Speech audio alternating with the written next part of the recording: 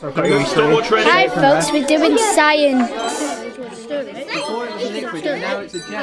We just met up with the scientist that we're going to be working with, and I just feel really excited that he understands where we're at. I looked at the way they were teaching science and I thought it could be better.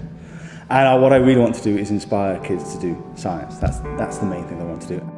It's about about listening to the children, figuring out and really understanding what gets them going and what interests them. So it's not curriculum driven. Yes, we've got to cover a national curriculum, but at the end of the day, you know, we're primary teachers because we love to see the excitement in our children's eyes. In the first experiment we did, I liked where we had to kind of time ourselves to how long it took to make a different coloured liquid with the different chemicals we used. I'd like to see if I could maybe get a quicker time. If we could do it a bit longer and carry on with it instead of doing the one session. I think it's been really useful for students to be seeing the scientists in action and being able to model their work.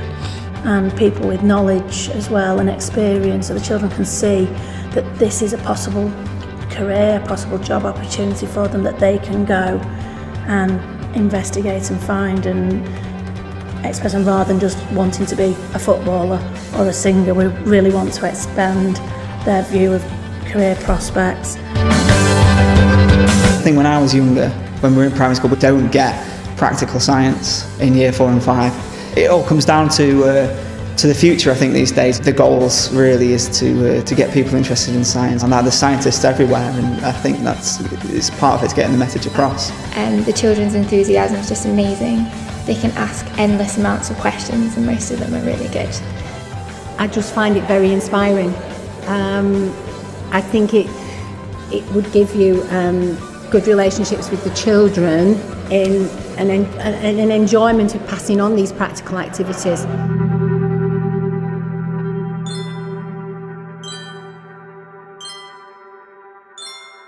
One of the great things to come out of it as well has just been how the teachers have moved from maybe being a little unsure because they didn't necessarily have a great in-depth scientific background, to really embracing the project and wanting to learn that more and being really excited about teaching science. And for me, the standout has just been how inquisitive and how inspirational the children have been as well.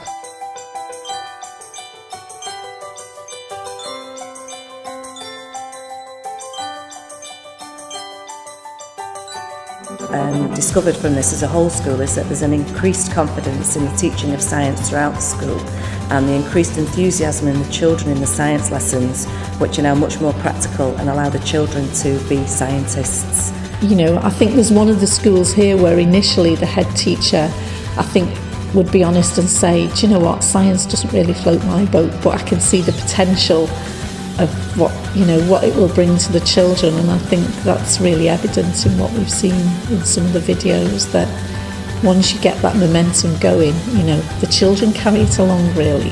And actually, I suppose that answers my other question. It won't disappear because the children will carry it forward. I think that's perhaps what will happen. We had about a half hour afterwards of open question and answers, and we ended up having to stop so that the children could go home because there were so many questions. And my two favourite questions were probably, what's the hard evidence for the Big Bang? Quite difficult trying to explain cosmic microwave background radiation to a group of 5 to 11-year-olds.